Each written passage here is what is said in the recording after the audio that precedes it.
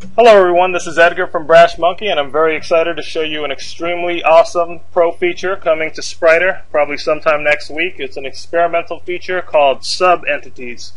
And to demonstrate SubEntities, I've made some horrible programmer art, but it'll get the point across. We have a simple head turn made from 3 sprites, scaling and rotating. We have a closed eye variation of the same head turn, and we have a bicep bulging animation.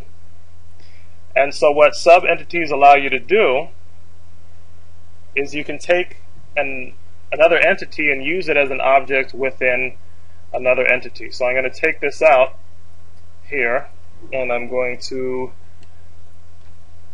parent it to that bone. And you can see that I can move this, and the entity behaves as you'd expect this normal sprite to, and I can rotate and resize this as well.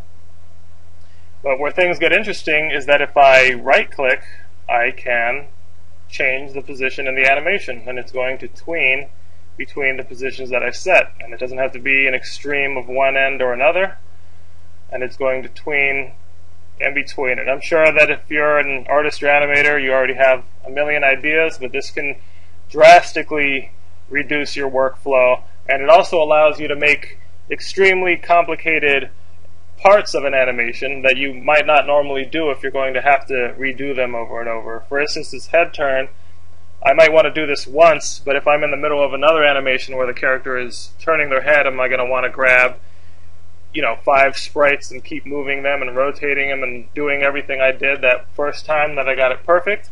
And so this allows you to bypass doing the same work over and over again. And another interesting thing is, much like you can change the images on a regular sprite by right-clicking, you can also change the animation. So I can change this to the closed-eye version of the animation, and I'm going to change it back here, and then you can see that everything works beautifully seamlessly.